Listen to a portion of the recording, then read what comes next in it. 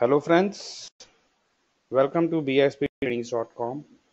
My name is Sumit and this is my third video in Jython tutorial series. And in this video, I'm going to tell you about the file input and output operations in Jython. So let's understand how can we perform the file input and output operations in Jython. And then we will have looked for a word count program in Jython. So to perform file input output operations in Jython, I'm going to launch the Jython editor. So let me switch to that, Jython 2.1 and Jython.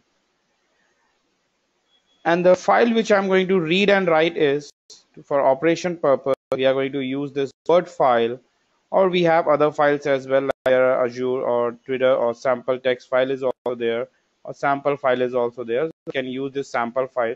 So I'm going to use this sample file to read the file or open this file using Jython, and then display the data over here. And after that, we'll be going to see how can we write, or how can we open a file in a write mode and store the data into that file. So first of all, I'm going to open a file in read mode. So I create here my file, or let's say my underscore file is equal to open. File name is ddrive sample.txt in read mode. And just to print the data, so my underscore file dot read. This will display the content of the file. This will display the whole file from the beginning till end. And now if I again try to read the file, my file dot read, I'm getting an error message actually because I'm at the end of the file. So and no more text contains after this. So that's why it is not showing anything. It displays simple blank values. So just run it again, and you can see I'm getting one blank value. It means this file does not contain any more data. So in order to read the file again from the beginning, the function here, which is called seek function, we can use the seek function to return back to the first character. And then if I run this again, it will read the file. If I would like to read the line one by one, so there is a command here, my file dot read line. So before read the line, we need to again switch back to the first index, and then I can read the line one by one, my file dot read line, and it will read line one by one. Again, I can run a command, and you can see it has read first line.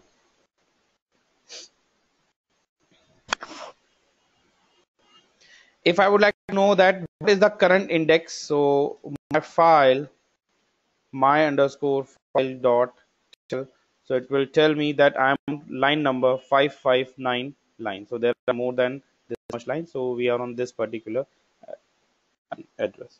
So I'll just type a command to seek to the first position, and then we can use a for loop as well to read a line. So I use a for loop for line in my underscore file space and print line, and you can see it prints the line wise. So it prints all the lines by one from that particular file.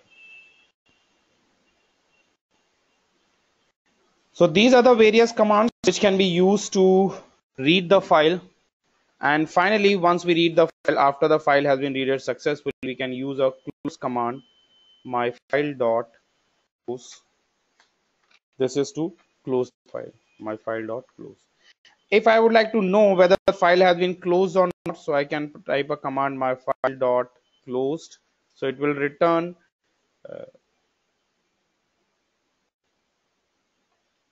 my file dot closed. It's not a function, so it's not a function. So that's why I simple type a command here, my file dot close. One means the file has been successfully, and if the file is open, it will return 0.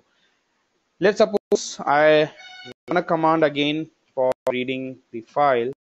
So I'll open the file again, and this time I would like to know what's the mode of this file. So I type a command my file dot. So you can see the file is in opens in read mode. So like this, these are the various commands which can be used to perform some operations. So like this, we can check whether the file is open in read mode or in write mode. So if the file is open in read mode, and if you want to write some commands into it, write some text into it, so we can close the file and then open into write mode. I would like to know file name. So my file dot name, the file name is d drive d colon dash sample dot text. So that's the complete address. So by using this, we can get the complete location of the.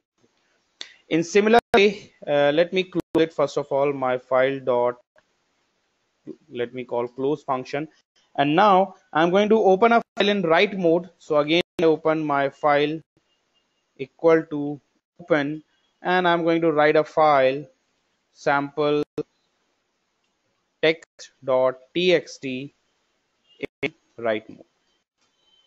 And now we can write a command, write some text into it. My file dot write hello slash n. This is a test file. Save it. And finally, my underscore file dot close. And let's go and have a look whether this file has been created on D drive or not. So you can see the file has been created. That's the current date, and sample tag is created. If I open this, you can see it is stored in new line because the pass slash n command here slash n. So it creates a new line, hello in one line, and this is a test file in new line. So that's how we can read or write a file. So it's pretty easy to read or write a file in Jython. It's very easy. Now let's have a look to a program, and by using that program, we'll be going to see how can we create a word count program. So I'm going to create a file first of all, and in that file, we are going to write a Python code, and that Python code we are going to execute in Jython to read the file in. That's a word count program. That's the file which I'm going to use. That's the file which contains some of the data, and I would like to know a specific characters has been occurred how many times. Like here we have again, again, again. So it will display that how many times this again has appeared, how many times the has appeared. So it will display according to that. So let's have a look. So for this, first of all, I'm going to write a program. So for that, I can either we can directly type a command by using Python, or we can directly type a code. We can directly write in a text file as well. But for proper indentation, I'm going to use the Python editor so that we can get the proper indentation. The indentation will not be an issue. So start import sys def clean word. This will be the file name which you are going to pass. Now first of all, we will be going to remove any punctuation and maps to the common case. So first convert all the words into lowercase. So lower, it will convert the whole file into lowercase, and then I'm going to remove any special characters like exclamation sign or comma or anything. I'll specify while word and word -1 in double quotes, full stop, comma. If there is a semicolon or exclamation sign, word is equal to word colon -1. And I copy this, paste in, and 0. This should be 1.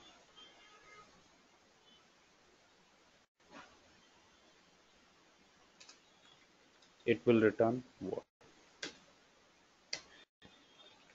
Words equal to, so it's a set of unique words and counts. So this will count the number of words and unique words and counting. So if length of sys dot ar argv argument not equal to 2, then it will print a message, print uses Jython wcount.py and Python.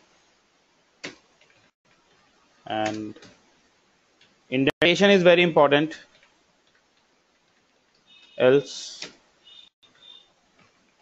file is equal to open, and whatever arguments user is going to pass argv1,